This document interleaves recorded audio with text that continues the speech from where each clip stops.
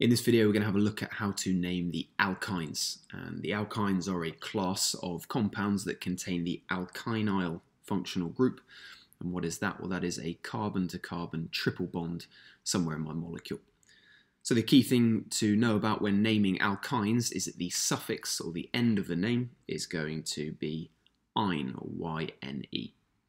For reference, let's also include our little table of stem names here, which relates to the number of carbons in the main chain and then the kind of central part of the name of that compound.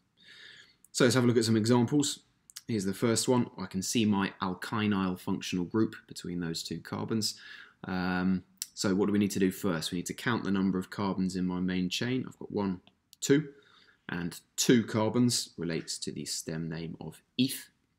So I can write down eth, and because it's an alkyne, I know it's going to end with -ine, Y-N-E, so that molecule is ethine. Second example, slightly longer one. Again, what are we going to do first? Well, we're going to spot the functional group. There's my triple bond at the beginning of the molecule, and let's then count the number of carbons in my main chain. I've got 1, 2, 3, 4. 4 carbons relates to the stem name of bute. So let's write down bute. However, in this case, that triple bond, which we can currently see between the first and second carbons, could also be placed between the second and third carbon. So we need to give a little bit more detail in my name here to make sure it's exactly clear where that triple bond is. In this case, if I label my carbons from left to right, 1, 2, 3, 4, it starts on the first carbon, so I'm going to call this bute 1, -ine. And you'll notice between my number and the letters or the word parts, I put a little dash to keep things clear. Third example, well, it looks similar again. I've got a triple bond in there. I've got 1, 2, 3, 4 carbons. So we know the stem name again is going to be bute. So I can write down my bute.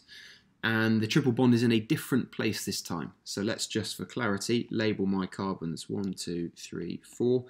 Where does that triple bond begin? It begins on the second carbon, so this is going to be bute 2-ine. Fourth example, okay, slightly more complicated looking one here. First of all, there is a triple bond in there. It's definitely going to be an alkyne. Let's find my longest carbon chain. I've got 1, 2, 3, 4, 5 is my longest chain. So that's going to relate to the stem name of pent. So let's write pent in here.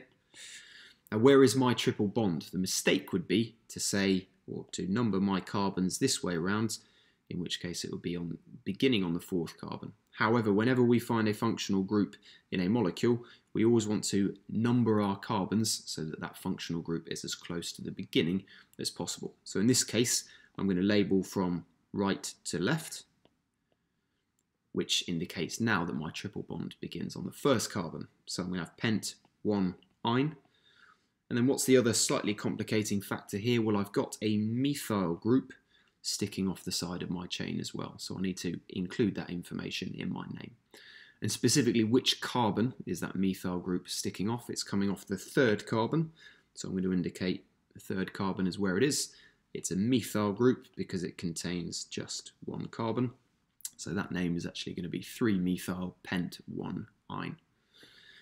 Final one. A bit trickier yet again. What makes this tricky? Well, I've actually got 2 of my functional group in there. I've got 2 triple bonds. Let's go through the same process. First of all, I've got 1, 2, 3, 4 carbons. 4 relates to the stem name of bute, so we can write that down. In this case, I've got 2 triple bonds. So if I number my carbons, and actually it doesn't matter which way around I number them, because my molecule is symmetrical, I can see a triple bond starting on the first carbon and then also on the third carbon. So this is going to be bute 1, 3. And because there are 2 of that functional group, before putting -ine, I need to write di. So the full name, bute 1,3-di-ine, which gives me all the information I could possibly need to be able to draw that molecule from the name. And remember, in this case, if you've got 2 of the functional group, little di in there. If there were 3 triple bonds, it would be tri, and so on. And that's pretty much it for alkynes. Hopefully this video was of some help.